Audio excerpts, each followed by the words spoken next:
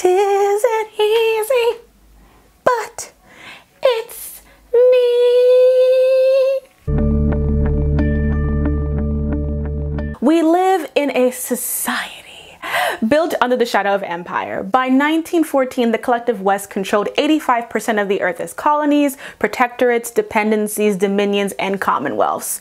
All the words for empire, which greatly surpasses any ancient society. The problem is that a lot of the analysis of pop culture about empire, imperialism, and colonization is usually done by white people TM, with a very, in my opinion, narrow understanding of the longer standing issues concerning what it means for colonization to exist, not just physically, but emotionally, how that trauma is passed on for generations.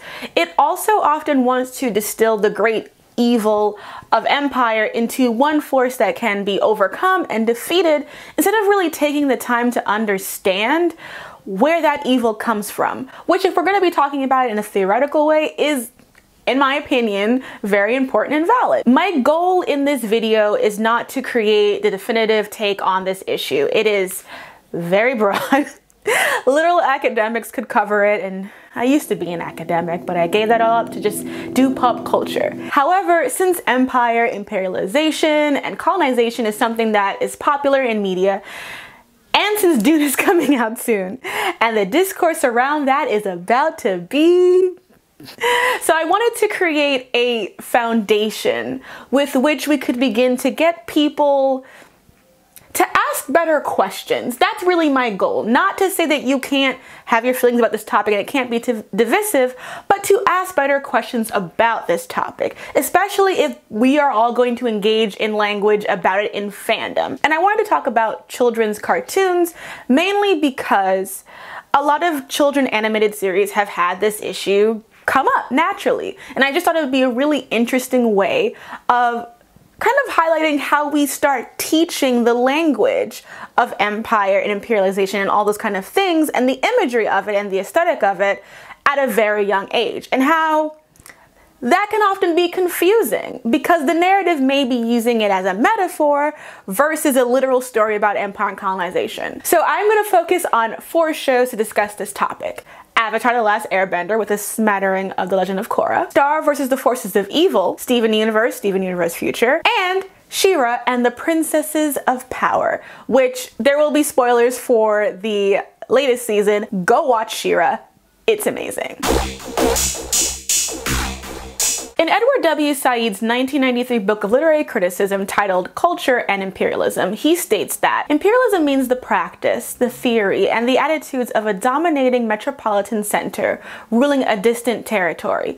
Colonization, which is almost always a consequence of imperialism, is the implanting of settlements on distant territory. In a modern context, when we are talking about empire, we are talking about, most of the time, Western imperialism, especially the empires forged by Britain and France. Although Belgium and other places definitely need to go take their L's because they did that shit too. The concept of empire, especially a dark cloaked fascist one, has become a common thing in our pop culture imagery. While we do understand that imperialism is not good, despite, you know, the United States constantly propagating in it, but narratively, we also just love the idea of the little guy, the revolutionary, the freedom fighter, trying to protect his little small town and his beliefs and his ancestral homeland. This is a rebellion, isn't it?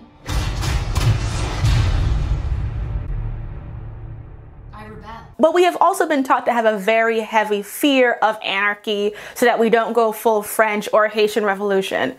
That's a little too real for folk. So in our minds, we are always balancing out these ideas of freedom, individualism, and self-actualization with our fear of upheaval, the desire for stability, and the idea that one culture, and this is kind of the uncomfortable truth, there is an idea that a lot of us are taught that one culture can be superior to another. And it is within that vacuum that these narratives, cartoons, and everything else exist in. There are 2 ways that I often see empire used in media. In the literal sense where you are the, you know, Luke Skywalker type defeating the evil empire.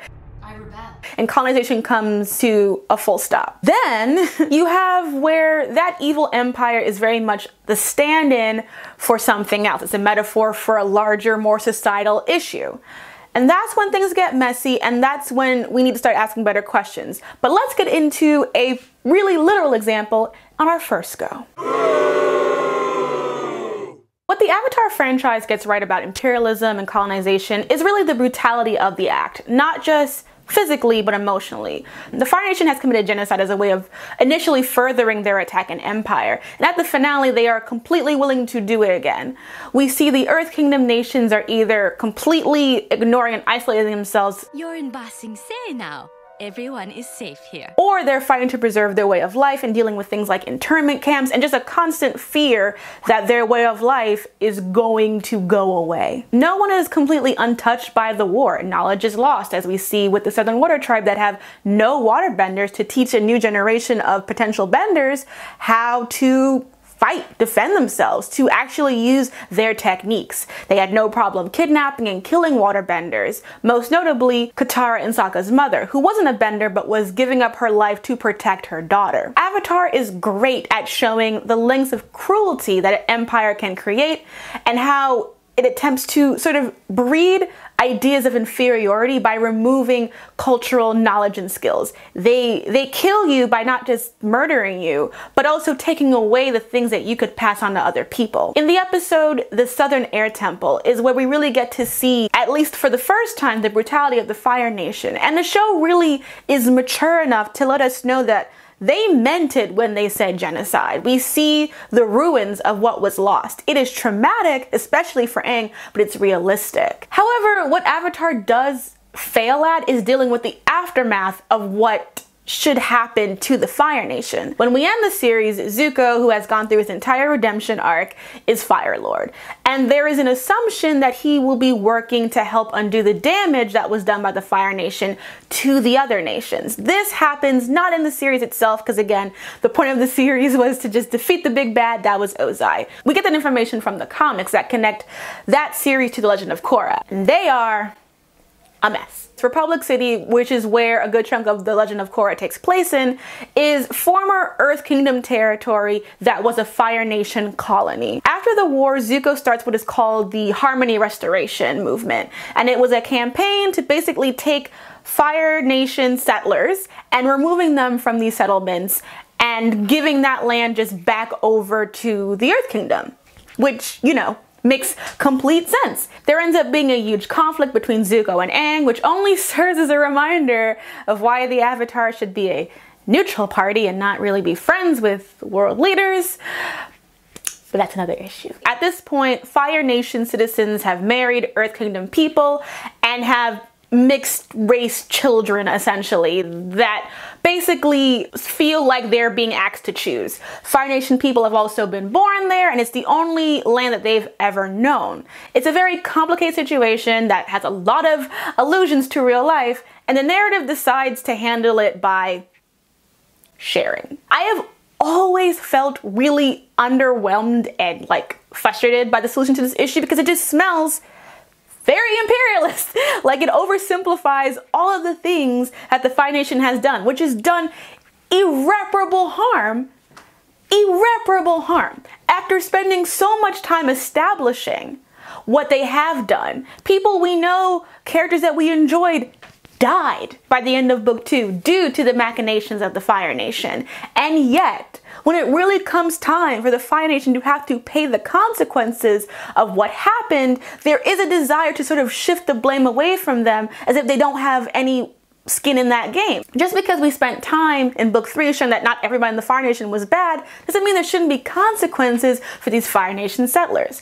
I understand that these Fire Nation colonizers feel attachment to this land. If they were born there and they met people they love there, that is all very valid. But they are there as part of the Fire Nation's attempt to ethnically assimilate Earth Kingdom people into Fire Nation society. There is no language of restorative justice. Of Fire Nation citizens, if they want to stay there, maybe paying higher taxes or something else to hold them accountable. They are not there by accident. They were there to create a settlement to displace the native people of that land in an act of war. But this is what happens when you want to be anti-imperialist narratively, but you also make a main character who ends up being the figurehead of that. Imperialist society. I'm so sorry, Zuko. With Avatar, it kind of makes this conclusion that by getting rid of Ozai and installing Zuko as the new leader makes the Fire Nation okay again. As if Zuko did not actually spend most of the series being an agent, even unintentionally, of the Fire Nation Empire. Let's just be clear. The Fire Nation committed genocide against the air nomads, colonized waves of the Earth Kingdom and put some of them into internment camps, was responsible for the death of the heir to the Northern Water Tribe, kidnapped and murdered citizens of the Southern Water Tribe, and in the end, because they have a good teenager ruling them, in like less than 50 years he can get a statue of himself in the square on land that his family once occupied? That's... Again, this is not a slam against the show or the character of Zuko, who I do like overall. But we cannot forget that despite the Asian and indigenous inspiration for this world, it was still created by 2 white Americans. We love this trope of like the one member of the royal family who gets it and rebels against his or her family for a noble cause, right? But when in the history of modern colonization did any reform of slavery or imperialism or colonization come from the monarchy down? And if I'm wrong, let me know down below. Let me know who the woke monarchs were at. But if we don't see that in history, why are we always telling this rebellion narrative through the perspective of a prince or a royal person and not just an average human being? If we wanted to show the Fire Nation citizens not being culpable for the Fire Nation's actions, then like why didn't we just sit with a regular Fire Nation kid then? Why was it the Prince of the Fire Nation? Food for thought. Moving on.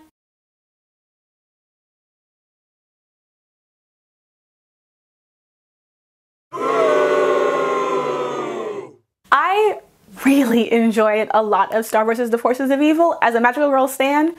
As y'all know, it definitely spoke to my taste, and I think that it had a very interesting political narrative until it remembered that it was a Disney XD show and then decided to be all about shipping and relationships that I did not care about, and it broke my heart. So the show is about a magical princess named Star Butterfly from the kingdom of Muni who is sent to Earth because she is a hot mess who keeps destroying things by accident.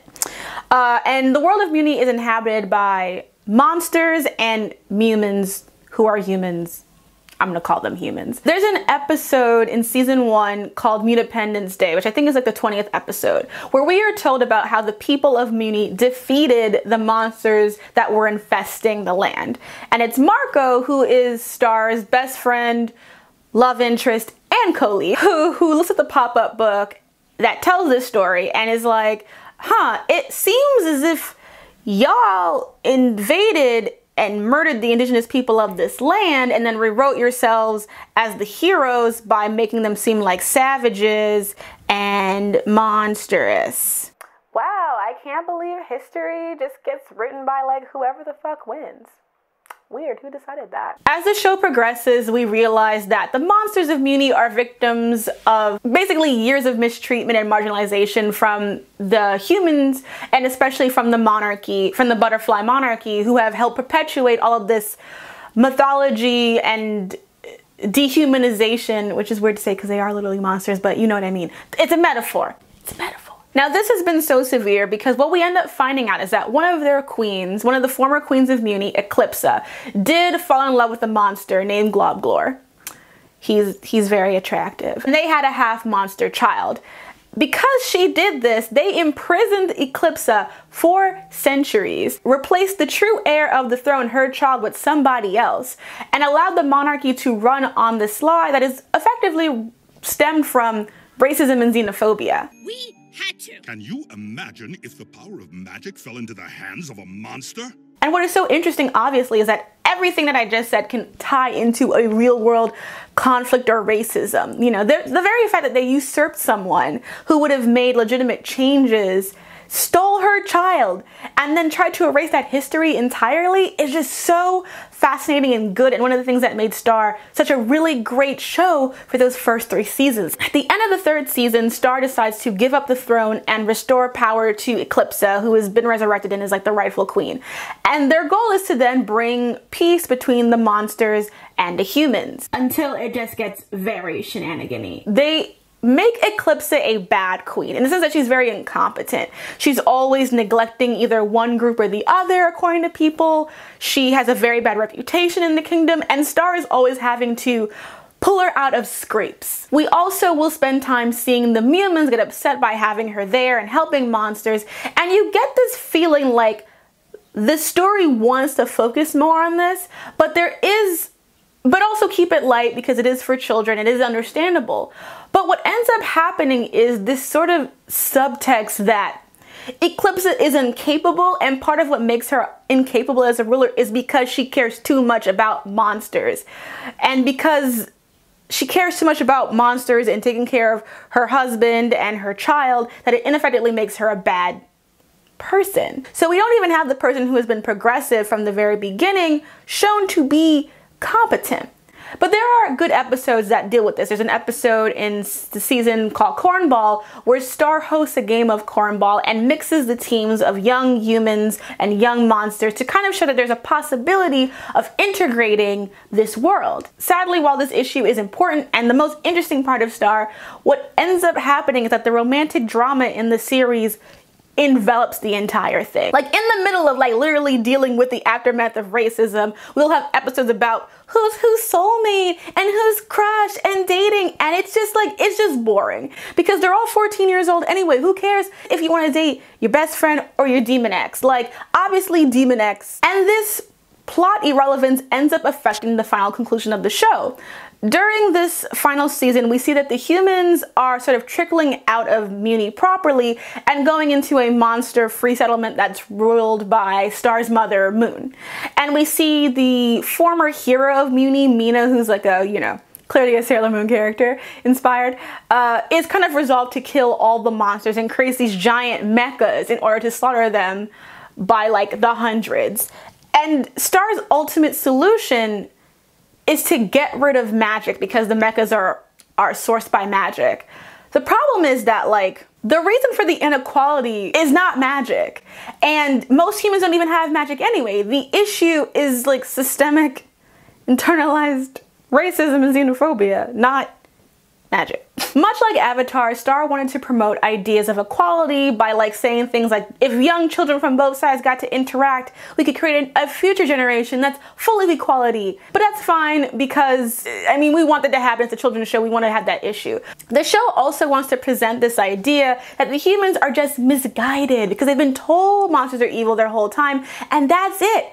But for a show that goes to such lengths to explore the structural and historical legacy of what happens, it feels really lazy that it regresses to this very oversimplified message of accidental racism and they just need to know better, which is exhausting because we know it's not true. Even with the finale, the biggest thing that concerns Star when she decides to get rid of magic is not the implications for the monster-human relationship. It is she gonna be able to see her boyfriend again? I'm like, girl, we're talking about structural inequality. Like, what are we doing? And it's also very weird because Marco, who's this, you know, her secondary protagonist, all that thing I said earlier, is Mexican. And he really doesn't get to have any commentary or insight. It's again this kind of common trope of like wanting to talk about marginalized issues, wanting to have heroes there. But the people who should be the focus of it are not there. So that would make it, I guess, too real. The biggest disappointment for me of Star is that it went there so hard and then stopped. And I'm not really sure why. And I gotta say, for a show that was made so recently and during the Trump administration, because I think it ended back last year or so, the fact that it ends with this kind of idea of like, well, if we all just get along, it's like, girl. This is a section where people are going to start debating me. I encourage it. I accept it. Let go. Steven Universe's ending is very polarizing because we had the Diamonds who throughout the series have been held up as these like terrifying fascist like colonizing dicks basically. And at the end of the first part of the series, the Diamonds realize that they're the worst and they expand their empire because they want to be in a healthy relationship with their sister-nephew. I have seen people say that this is erasing the fact that they are fascists. I think that Steven Universe understands, better than most shows, that what oppressed people need is to A, be free of their oppressors, obviously, and B, to have their former oppressors pay money, all of it. You see what they did to this country? They stole from everybody. Steven Universe understands that being completely wrapped up in a cause, especially a cause for freedom, like a righteous fight, can completely warp and change your whole perspective and identity and all that kind of stuff. Like, not to totally switch shows, but in Deep Space Nine, one of my favorite characters, Kira Nerys, you know, her entire story is about going from someone who was a freedom fighter, a terrorist, really fighting to free her occupied homeland from colonization, but that has completely affected her mentally, her ability to connect with other people, to trust other forms of government, to force other outside anything. So all of that stuff is really complicated. Steven in Steven Universe Future is also forced to deal with the kind of physical pain that he has put his body through that is now manifested in his ability to deal with any sort of psychological strain. He treats every single moment of anxiety like a life and death situation because he's constantly been in life and death situations. This leads to a very intense emotional crisis for Steven, and he lashes out until he's really able to reconnect with his family again, which I think is exactly the kind of thoughtful, communal care that is really important. In fact, when doctors are talking about treating child soldiers, it is necessary for them to have support from their families, from their community, to be brought back into society.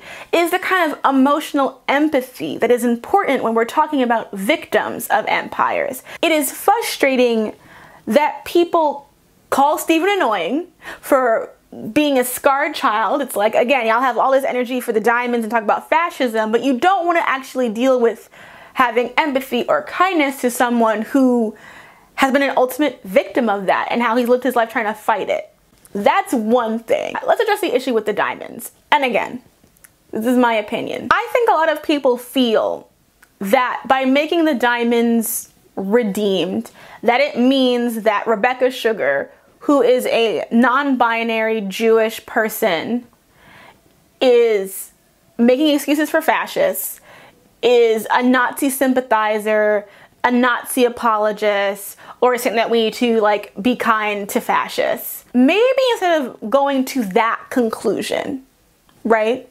Maybe we can ask ourselves this: are the diamonds meant to be Nazis? We say fascism a lot, especially on the internet.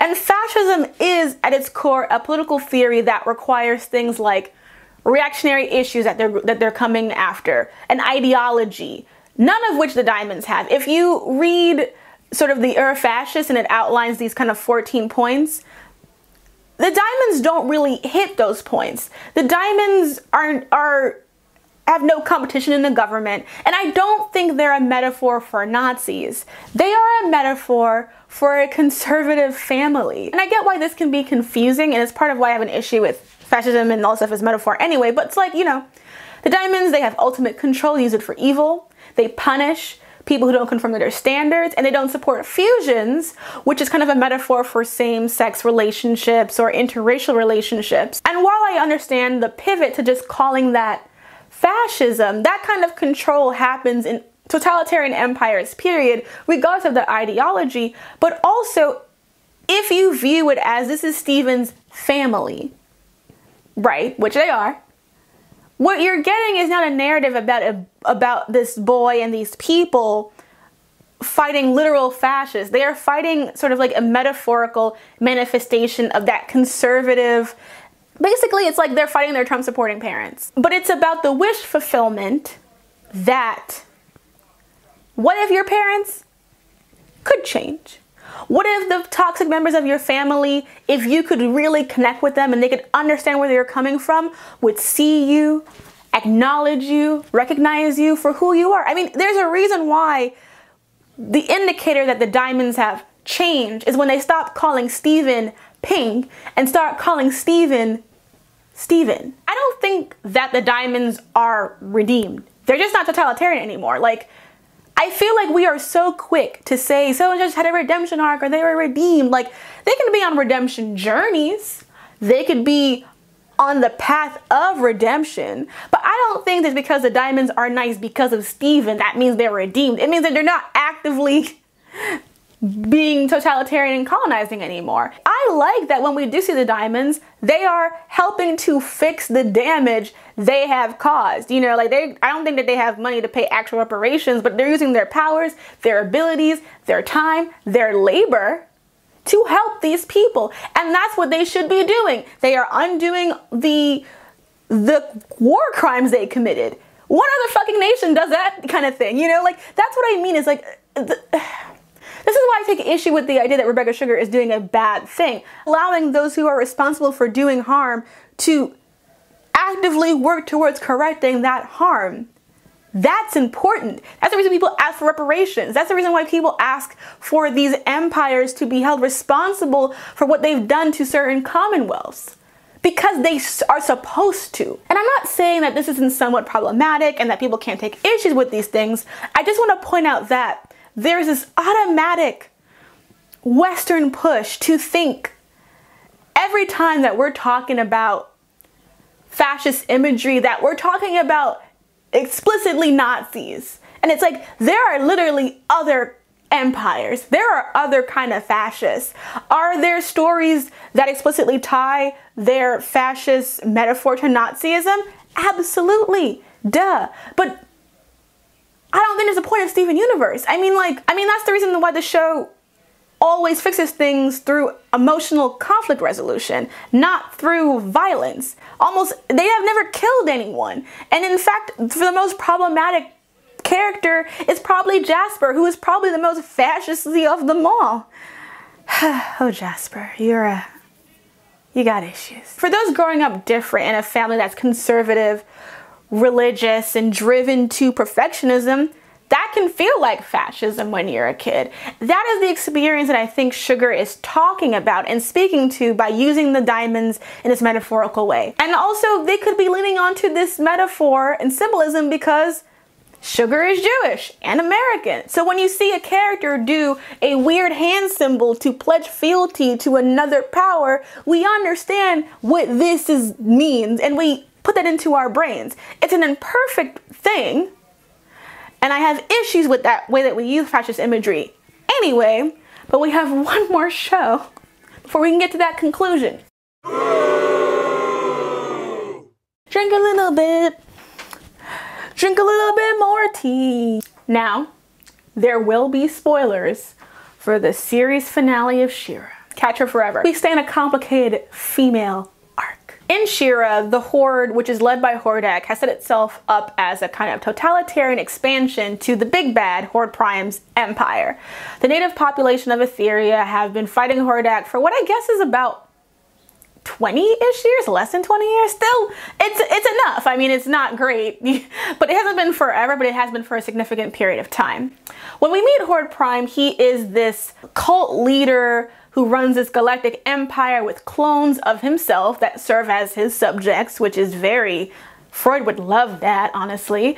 And he has mythologized himself into some sort of unbeatable, all-knowing god. There are scenes that you will see him call for his subjects to be cleansed, to be purified. And he collects trophies of all of the old world he's conquered.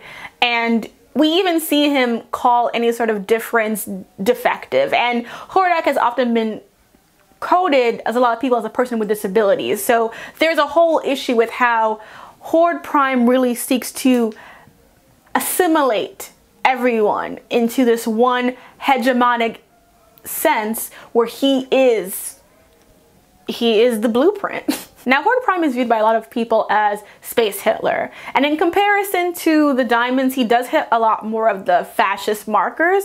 But Noel Stevenson, the creator of the show, has stated that Horde Prime is based on cult leaders, as I called them one earlier. And what makes this interesting is because of the way religion and colonization deeply intersect, because boy, do they? Bringing the light of Jesus and the truth faith to people was something that was used to validate slavery. They were godless heathens, and therefore it was a mercy to unleash punishment upon them and instill them with nightmaric horrors and completely destroy them and their people. Well, not destroy it because we out here and we thriving, but you know, that was the mentality. And it was good because under the light of Horde Prime, I mean Jesus, all is good. Now this is interesting because if you look at Hordak from that perspective, not someone who was an alt-right fascist baby, but someone who was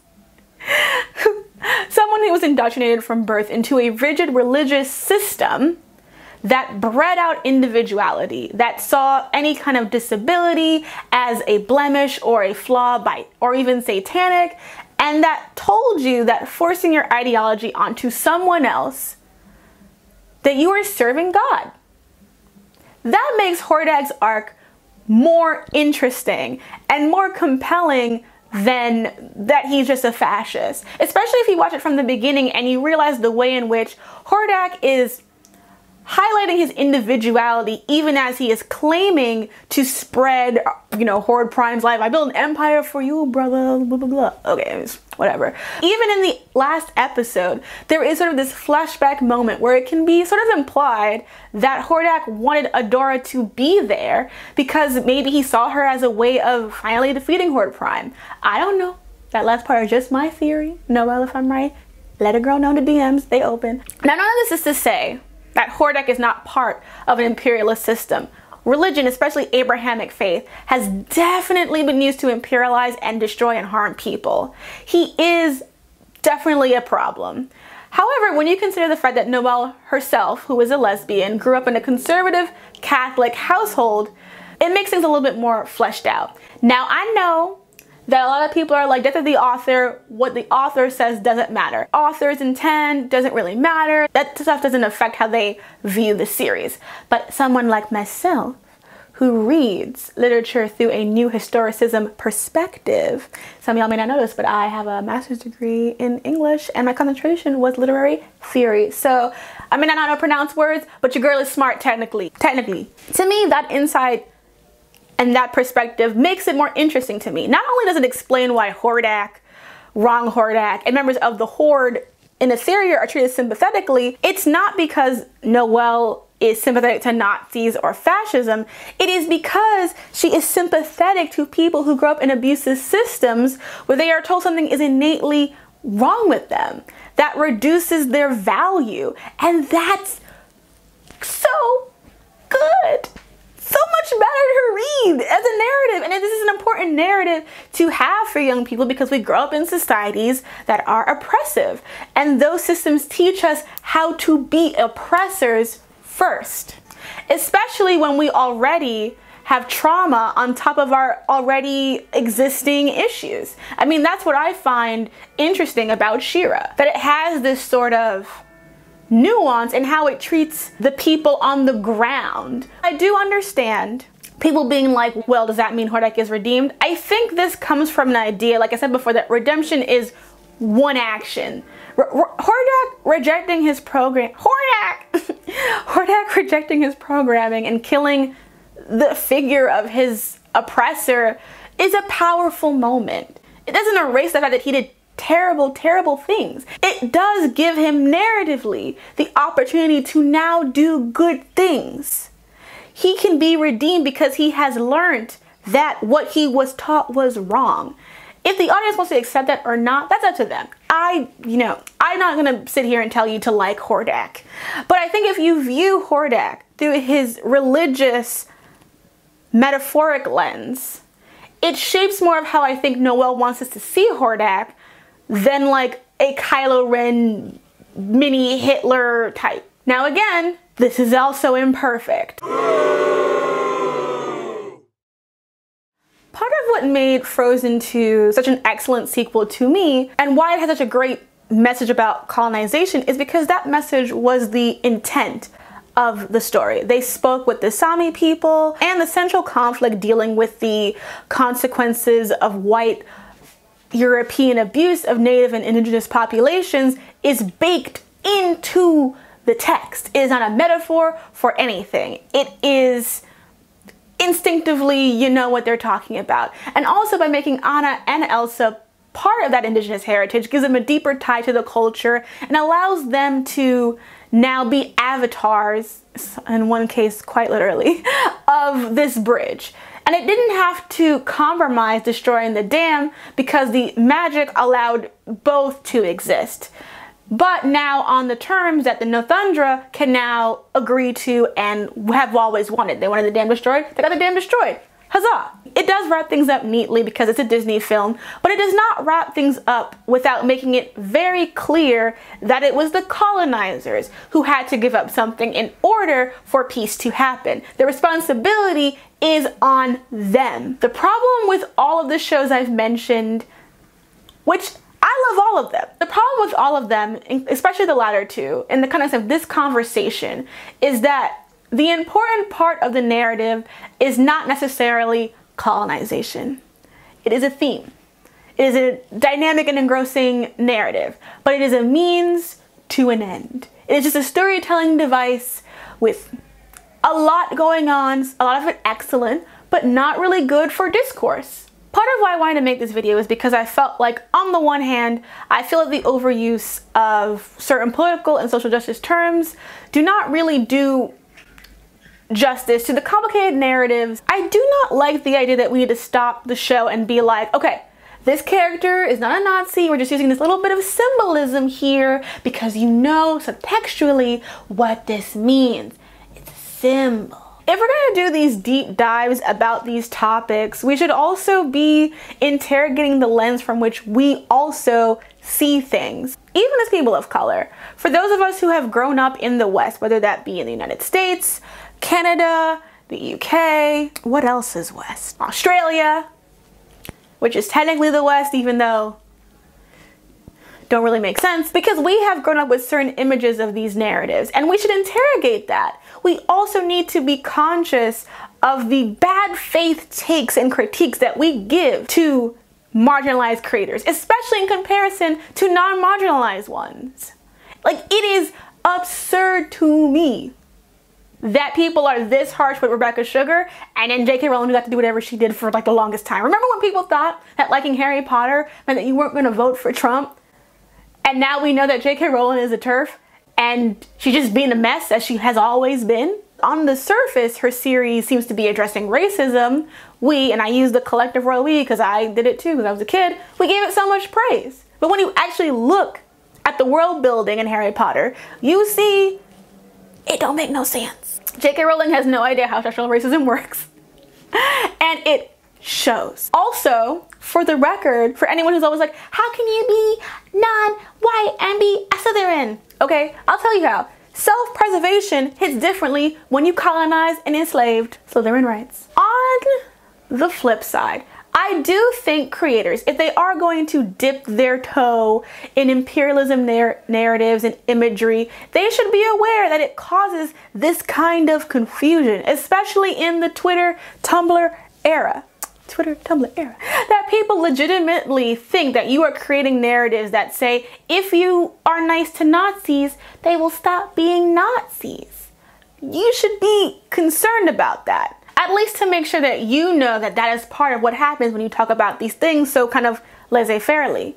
In a conversation with a good friend of mine, she brought up how a lot of people lean into this ultimate big bad narrative because it gives them some comfort that it is a special kind of evil we are free from that creates this kind of totalitarian, fascist, authoritarian person. The danger is that we know from literally all of history that that is not the case. But I do think it's important that when we talk about colonization and imperialism, that we do so with the consciousness of knowing that these issues are still actively a part of our world. My father is older than the length of time his country has been independent. This is the reality for a lot of us, and we do not have control over that. You know, even if you want to take it away from sort of black and brown countries, look at Ireland. Look what's happening with Brexit, okay? That is also the shadow of empire. We are constantly affected by Western colonization, and when we use it so laissez-faire in our narratives, often without understanding the repercussions of what these realities look like, and not to say that you can't ever do this.